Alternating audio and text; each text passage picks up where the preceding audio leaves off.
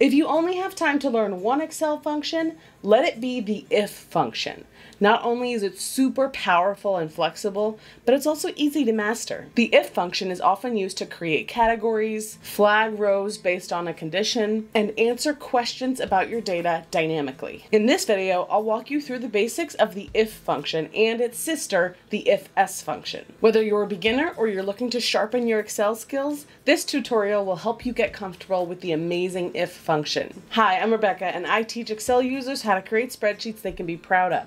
If you use Excel in any capacity, you're in the right place. Optimize all of your spreadsheets with my free masterclass, the Spreadsheet Tune-Up. In just 5 videos, you'll learn how to upgrade any spreadsheet. Start now, and you'll have more efficient and user-friendly spreadsheets right away.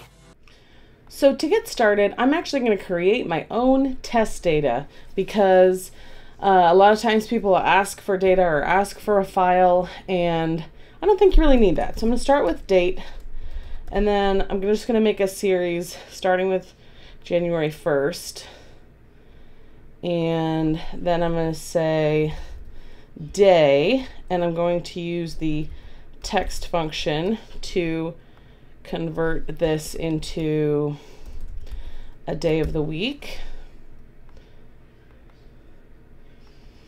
And then let's say I'm going to make a number. I'm going to use the rand function to just create any old random number, but actually then I'm going to multiply it by 10. No, let's do 100. Yes, I want it to be like a whole number.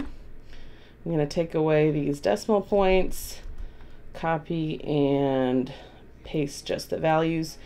Okay, so now I am going to create this into an Excel table using Control-T. All right, so here is my test data. Now, what I'm going to do with this is use the if function to answer a few random questions that I may have about this data. And the reason I'm using the if function is that it's perfect for answering questions. Anything that you want to know about your data, you can use the if function for. So I'm going to label this column test. Okay. So we'll start with if and then open parentheses. Then let's get to know these arguments. The first argument is called a logical test, and that is where you put some expression. It's like the question part. What are you asking of your data? So let's say I want to return a yes for any Sundays in this list of dates.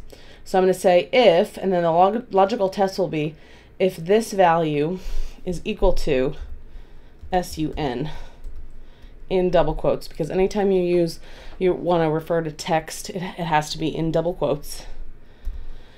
And then the second argument is value if true. So what do you want to return? What do you want to be in this cell if the logical test is true?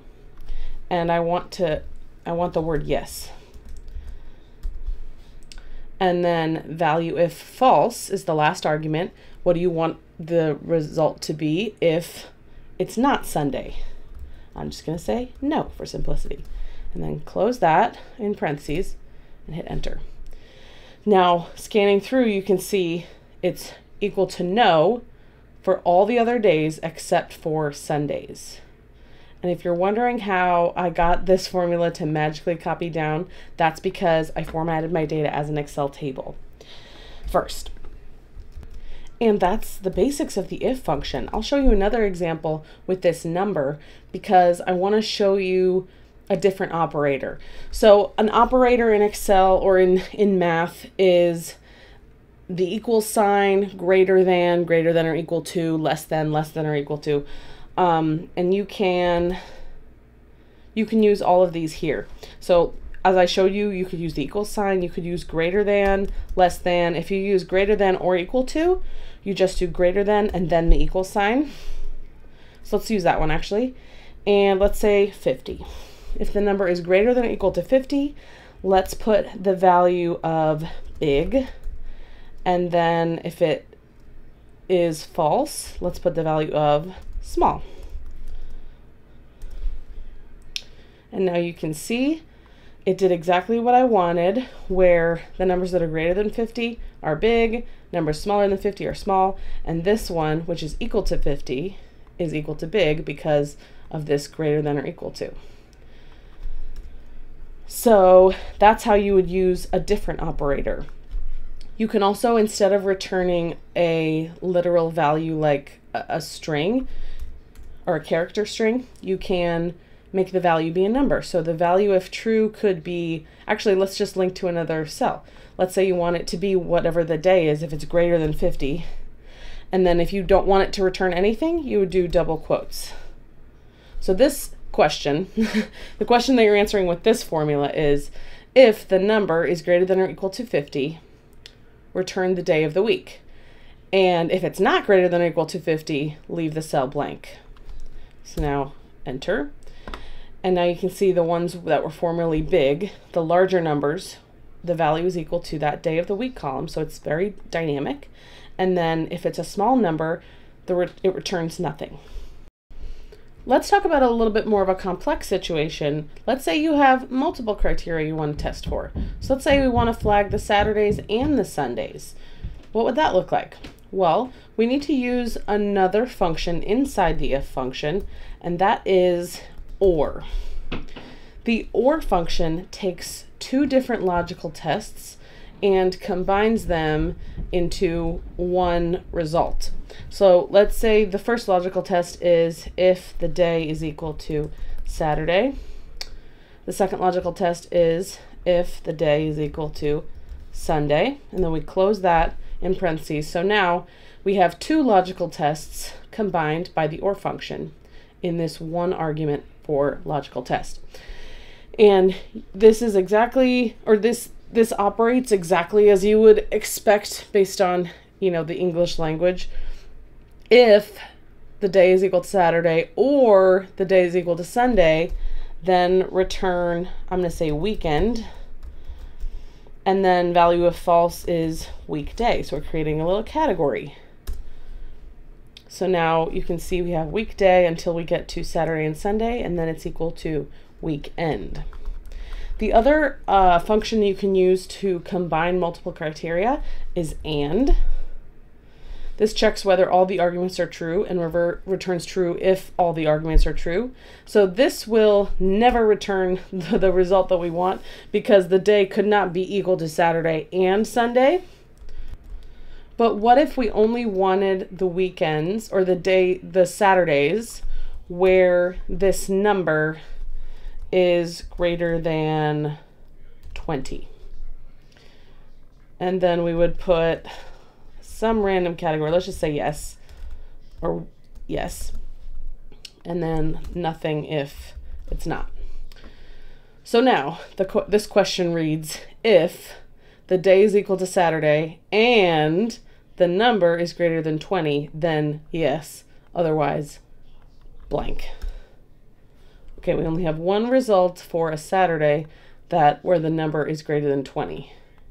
But you can see how those two criteria have been combined using the AND function. You may notice that with the if function, there can only be two possible results. There's only the value if true and the value if false. Now there is a way to nest if functions, so let me show you what that looks like with this range. So let's say we wanted to rank the number based on these ranges. I'll show you what that looks like with using multiple if functions that are nested. And this is what that function looks like. So the first argument is if the number is less than or equal to 9, then return the value of low. And then in the value if false argument, that's where you put the next if function. So that if it's not less than or equal to 9, the evaluator will move on to check this condition, which is if the number is less than or equal to 39, and that corresponds to medium. Then in this function's value if false argument, then you put the last if function, where if the number is less than or equal to 100, then put the value of high, and then if it's none of these things, then it will return nothing. Then you close all three of those arguments. So this is called a nested if function. And they can be really difficult to use. I do not recommend it. However, you may need to use that kind of logic if you have an older version of Excel. But if you have Excel 2019 or later, you should be using the if-s function. This checks whether one or more conditions are met and returns a value corresponding to the first true condition. So instead of putting those all into separate if functions, we can put all of these tests into one function. So let's just start with the first one, which is the low category. So if the number is less than 9, then the next argument is what's the value if that's true? We're going to return low. Then it goes to the second logical test, and you can see the square brackets here. That means that these arguments are optional. So the second logical test is if the number is less than or equal to 39. Oh, I forgot the equals to here. Equals to. If the number is less than or equal to 39, we will return medium. And then, since I put a comma here, it's opening up the next set of logical tests and value if true, which will be if the number is less than or equal to 100. And we'll put the value of high. Now, let's just close that. And you can see it did the exact same thing. We've got all of our categories, but it's all contained in one nice, neat function. To demonstrate this last trick, I changed one of these numbers to be 200. So now you can see that this number doesn't meet any of these criteria. It's not less than or equal to 9, it's not less than or equal to 39, and it's not less than or equal to 100. So instead of just returning nothing, the function errors. So it returns an NA. If you don't want that to happen, here's what you can do. After the last logical test, put a comma and then start a new logical test. But in this one, you're not going to put any actual expression. You're just going to type the word true. And that means that if the function is evaluating and it gets all the way to the end, it's just automatically going to put this next value. And I'm just going to put a double quotes so that it returns nothing. So then just by adding these last two arguments, true and then double quotes, anytime a number or anything does not meet these criteria, it will return nothing. So let's say it's even blank. Oh, that returns low. Okay, that's fine.